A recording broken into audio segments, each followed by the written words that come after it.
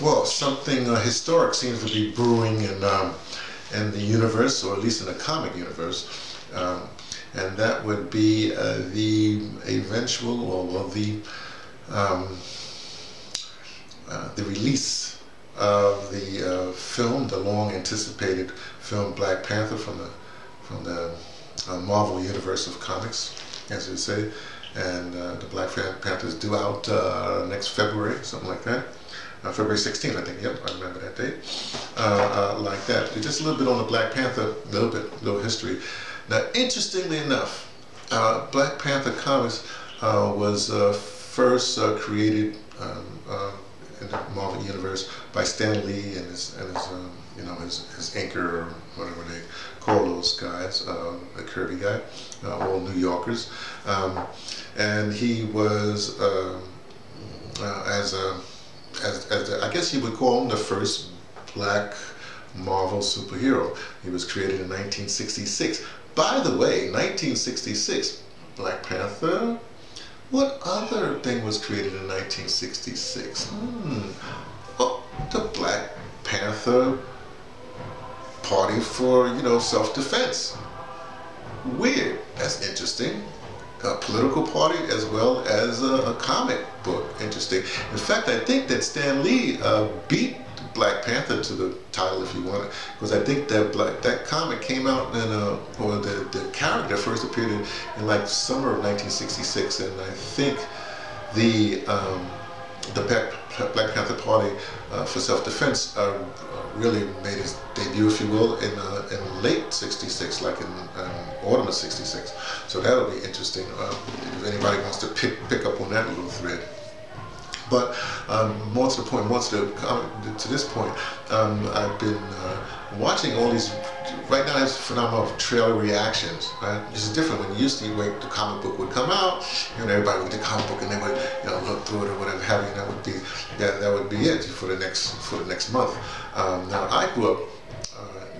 I never got a Black Panther comic. Because I started reading comics in the 50s actually. My first superhero that I identified with was actually Spider-Man, because he had a whole costume there. But shortly after Spider-Man, almost immediately after Spider-Man, I identified with Daredevil. And Daredevil was my guy, my go-to guy. But my thing with comics was from a very early age, in the late 50s into the 60s. So by the time we got to the 60s, I was sort of out of the comic book phase. But what's interesting about the comic, the Black Panther comic, the modern Black Panther comic, not too modern, not the one that Ta-Nehisi Coates did, but the original Stan Lee one that he did. What's interesting about that is that they,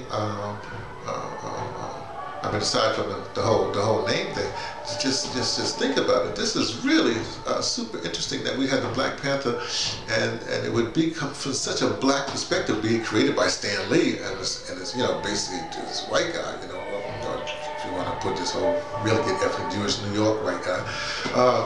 That's like extraordinary. And in fact, the first black superhero.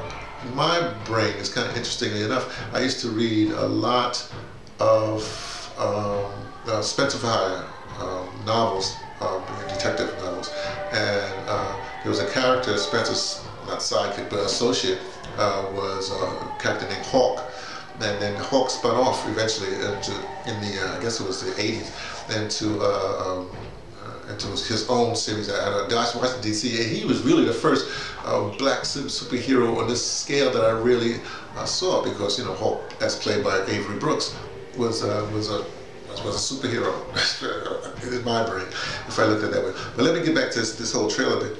It's interesting, the reactions of like black men, black women, white women, white men to this trailer is really psychologically, it must be, somebody can do a study on this, because when you have the black men, whether they be nerds or or dudes, they have this energy like, oh, and they jump up and down and just going crazy like that, The white men, they're more like they watch it, and then they go like, and then before you hold it, they say, that's the, they don't even get angry. That's the, I'm tell you how I feel right now. So they're not as animated, and black women are going like, you know, that kind of is really fascinating to see these kind of different reactions to the trailer that came out. In fact, the trailer is brilliantly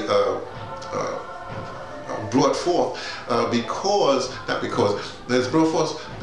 when you look at it, they released this like trailer nobody was expecting.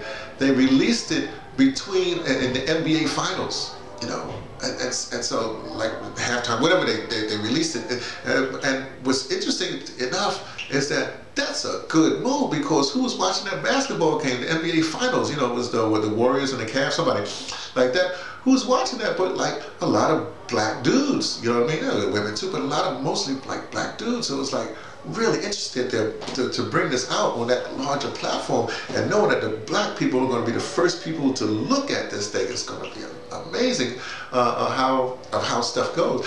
The whole strategy of this Marvel strategies is just amazing how they're doing stuff. So I look forward to all this. In fact, let's go. I'm sorry, one more thing. Go back to Wakanda. The trailer looks absolutely magnificent, and you have to realize, especially when they start off with these, you know, two white guys, you know, which I guess brought people in. But what's really interesting to me is when they reveal Wakanda through the waterfalls and stuff like that. But then they reveal it. Well, it's like I guess you know. Well, it's like gold. There's like there are different levels on this. This looks only I can try to go like that kind of Mansa Musa gold. You know what I mean? Like the whole kingdom gold. And of course, you know, Wakanda. Oh, we should mention this. Hold on a second. Bring out my Benin flag. Has nothing to do with what I'm saying. But Wakanda, if you look at this, according to like I think it was Captain America or Civil War, one of those kind of films. But Wakanda, the place where, you know, where the Black Panther hails from, is located basically right here, like between like Uganda, Kenya, Uganda, maybe, you know, Rwanda, around about there someplace. You know, that whole Burundi, Rwanda, Uganda, Kenya area right there. That's where T'Challa, who's the you know, the leader. Oops, sorry about that. Who's also who's actually the leader of the kingdom, this isolated kingdom. So it's going to be quite interesting how this sort of changes racial things and everything like that, because this movie it looks to be so good. You can even look at it as to say. The excellence, let me put this, the excellence of this looks like the trailer. The excellence of it is now you have this thing, especially with black filmmakers. They're not competing against mediocrity now. They have to compete against their own excellence. It's like something like black filmmakers. I'm talking about like the Jordan Peele, you know, the Jordan Peels and all that stuff. Their level now of competing not against the establishment or whatever it is. They have to compete against some incredible black filmmakers.